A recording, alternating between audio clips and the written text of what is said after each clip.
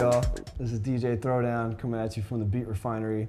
And for this video, I want to talk to you about organizing your cue points for effective mixing and on-the-fly edits. So a lot of my students, they come to me asking, hey, I really dig this cue point feature, but I'm not really sure how to go about deciding which sounds or where in the song I should set cue points. What's the purpose of them? And I usually say that there's a lot of different ways you can approach this. For the purpose of this video, I'm going to go over setting cue points throughout the song to give you quick access to key phrases within the song for mixing. The first place I tell people is a really great spot to set a cue point is going to be wherever that first point is that you expect yourself to mix a song into. It's almost always going to be the first kick of a song, the first introduction of drums, because drums act as like a built-in metronome in the song. So if you can set a cue point there, you're going to always find that a handy way to start blending a song in. Also, when you're looking at the screen, you can see the entire waveform of the song right in front of you.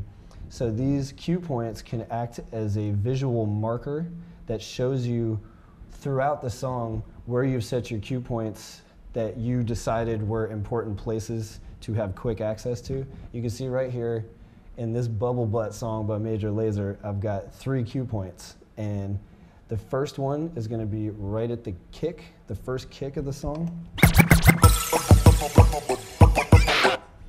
And then the second cue point, this yellow one right here, that's going to be when the sub bass comes in. Bubble butt, bubble, bubble, bubble butt, bubble butt, bubble, bubble, bubble butt. And then for the third cue point, I've got this right down here. There's an explosive sound that kind of acts as a rinse right before the song comes right back in.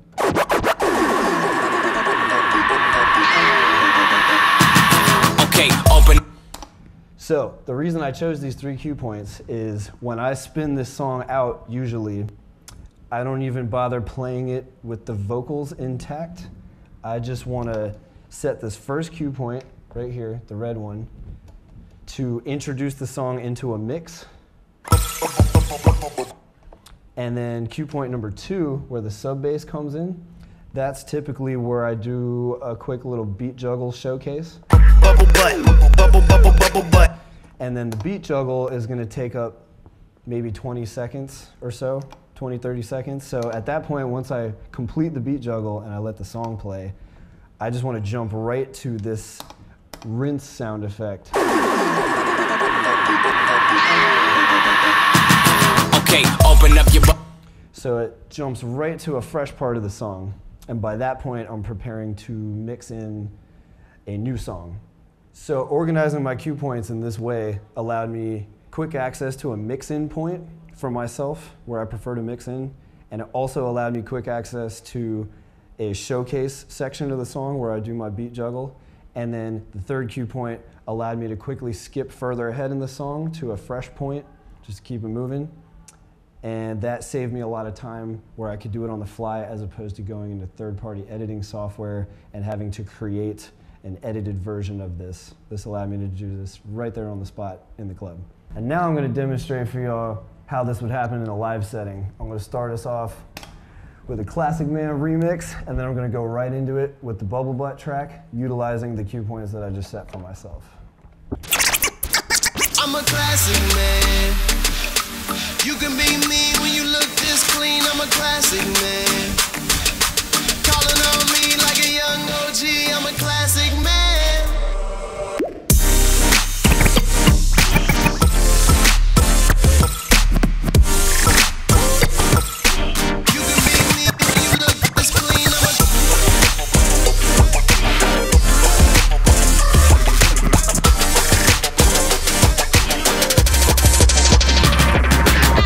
Bubble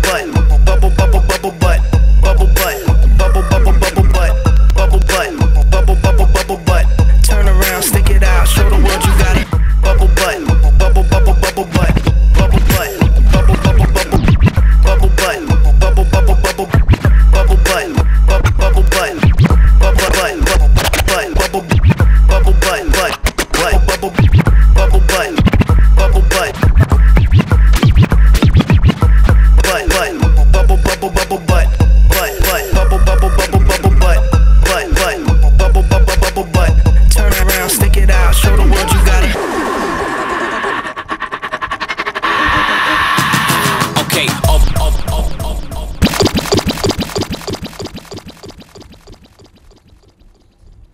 And there you have it, guys. Thank you so much for watching this video. This is DJ Throdown coming at you from the Beat Refinery. Visit us at beatrefinery.com and join the conversation at #LearnToDJ. Click like and subscribe. I'll see you guys on the next one.